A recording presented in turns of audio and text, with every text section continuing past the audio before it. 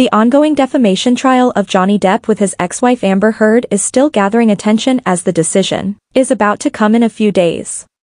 Within the trial, DC Extended Universe is also taking a keen interest as Amber Heard is a part of the franchise as Mera from Aquaman. Through Amber Heard, Aquaman has been highlighted as the actress has always spoken about the current situation that has affected her career as a whole, and her status within the DCU. From claiming that Warner Bros. Has diminished her role to discussions about her potentially being replaced as Mera in the upcoming Aquaman and the Lost Kingdom, Heard never really held herself back.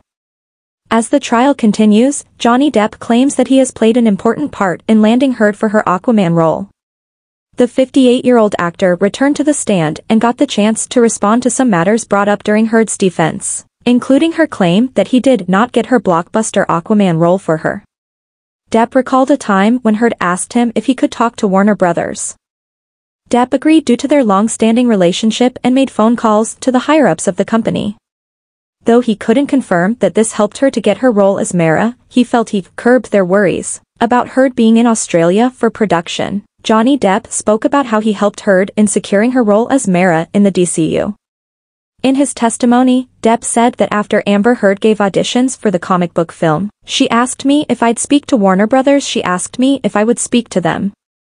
I made a phone call and I spoke to the three upper echelon Warner executives, Kevin Tsujihara, Sue Kroll, and Greg. He continued before an objection was sustained. I can only say that ultimately she did get the job in the film, so hopefully I suppose I had curbed their worries to some degree.